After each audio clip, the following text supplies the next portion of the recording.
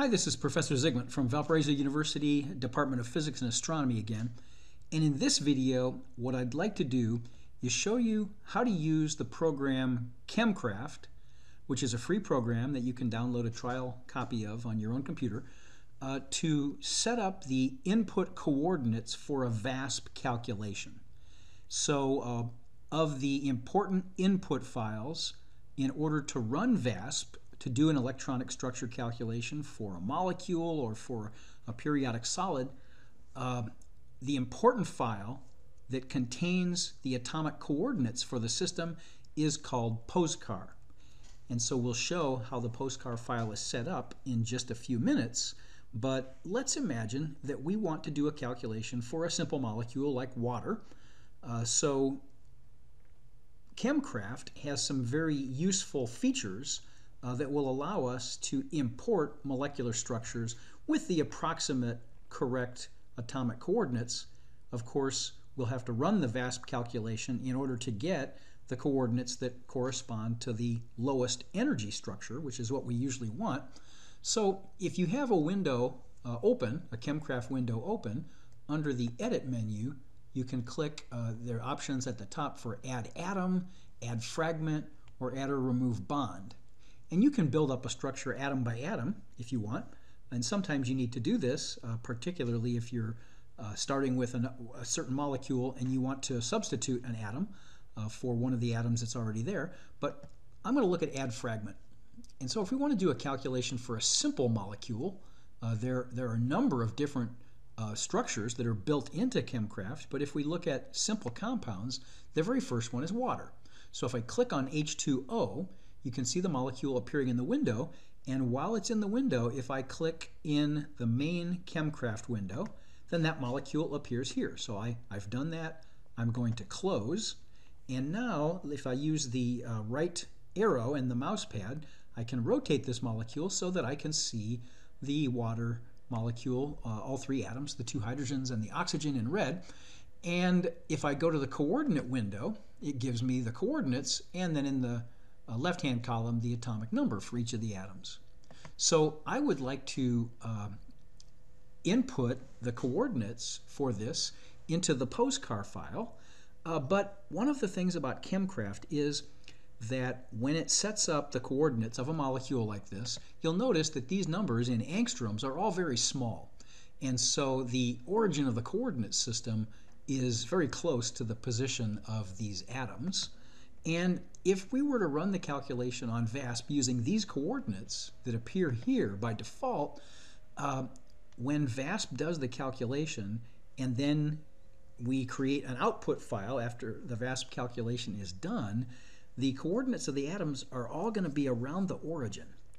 And what Chemcraft does is it displays the results and the coordinates of the atoms in a way that you have a possibility of some of the atoms appearing in part of the unit cell and other atoms appearing in the next unit cell. And so you wouldn't necessarily get to see the atoms bonded together the way that we do right now at the center of this viewing window. So what I'm going to do, and this is because my calculation for the water molecule is going to have the H2O inside a 20 by 20 by 20 cubic box for the periodic system. So what I'm going to do with this, rather than just copy these coordinates here, is I am going to use the Edit menu and scroll down and find this option, Translate Atomic Coordinates. And this can be really useful if I want to change the coordinate center to a particular atom, or if I want to specify the orientation of the XYZ axis, or align two atoms along X, Y, or Z. But the most important thing that I'm going to use this for is to do what's called a custom coordinate transformation. So if I click the button up here, Translate Coordinates in angstroms, I'm going to add 10 angstroms, 10 to X, Y, and Z for the coordinates of all these atoms. So what happens when I do that? Okay, if I click OK, you can see that the molecule itself has shifted position in the window, and I can retrieve that by going to the center button here, if I click the center button, wherever the molecule happens to be, it brings it back to the center of the window. But what's happened, if you look at the coordinates now, is that these coordinates are all very close to the center of the box. So if I have a 20 by 20 by 20 angstrom box, the center, of course, is at 10, 10, 10. And it's helpful for the purposes of graphical display of the final structure. It's helpful to have the molecule near the center of the box. And this way, it does it automatically for you. You don't have to take these coordinates and put them in a spreadsheet and add 10 angstroms manually. It just does it automatically. So what then I'm going to do with these coordinates, I'm going to copy them with the copy button at the bottom right.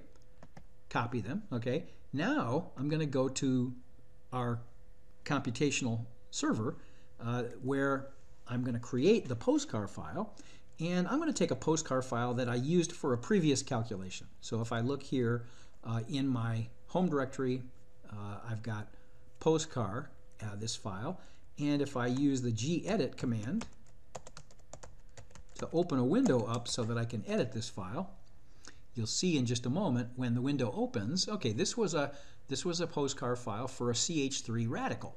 So it had a carbon atom and 3 hydrogen atoms.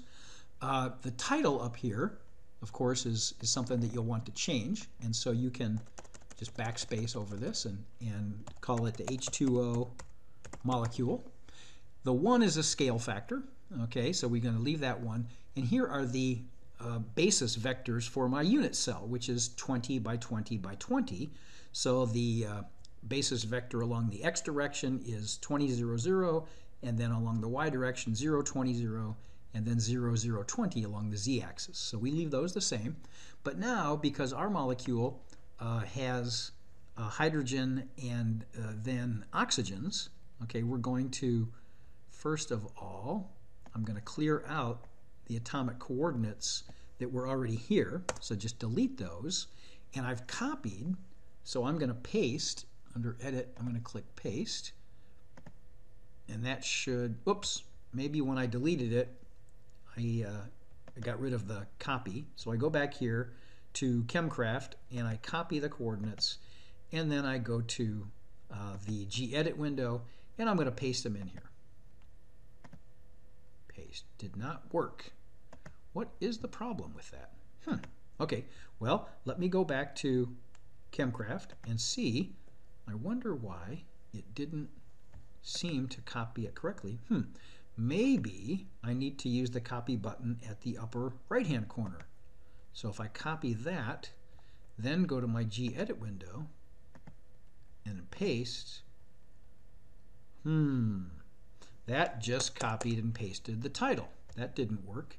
So what's the problem here? Let's see. All right, well, I'm going to try one more thing. I'm going to highlight the coordinates and then click copy. And maybe that will make a difference. So then I will go back to gedit, and here under edit, I click paste. Good. So finally, I have, so apparently in the Chemcraft window, it was necessary to highlight the coordinates that I wanted to copy. So if I go back to Chemcraft, you highlight those coordinates and then click the copy button at the bottom right, and finally you can paste them into the POSCAR file. Okay, now one thing I'd have to change is that the atomic numbers are not necessary. In fact, VASP does not want those in there. So it just wants the XYZ coordinates. So I'm going to get rid of the 8, the 1, and the 1. But it is important for me to make sure that I have the ordering of these atoms correct. So the first atom was an oxygen atom, and that means I'm going to edit, instead of carbon as the first atom, I have oxygen, and the next two are hydrogens. And then the line after the O and the H is 1 and 2. It was 1 and 3 because it previously was for a calculation with 3 hydrogens, but now I'm going to change it to 1 and 2. All right, so this POSCAR file now is correct in order to calculate the structure of a water molecule, where the first atom here is the oxygen atom and the next two atoms are the hydrogen atoms. And one thing that's important here is the order of these atoms has to be the same order as appears in the POSCAR file. And one of my subsequent videos shows how to set up the POSCAR file that contains the atomic potentials for the atoms that are in the molecule. Okay, but for now we've changed the title. We didn't have to change the basis vectors because we want to use the same unit cell. We changed the atom labels and the number of atoms, and then Cartesian, it tells VASP that the coordinates are appearing in typical Cartesian coordinates in angstroms, and you can see once again that they are very close to the center of our 20 by 20 box. So in this case, right, I could go to File and Save, and this would save it to that POSCAR file. So I'll click out of this and go back to my command line here, and let's just more the POSCAR file and make sure. Yep, there it is. Okay, so we've used Chemcraft and one of its features there in order to pull in a standard molecule that's built into the program, and then we've had to do a little bit of editing and copying and pasting in order to get it into a form that will be suitable to run VASP. So there's a lot of features that Chemcraft has, both for creating molecules and then for visualizing the results of a VASP calculation. Some of my other videos will show some of those features, but this one I just wanted to use in order to help you get started setting up the coordinates for a molecule that will be used in a VASP calculation. Hope that's helpful.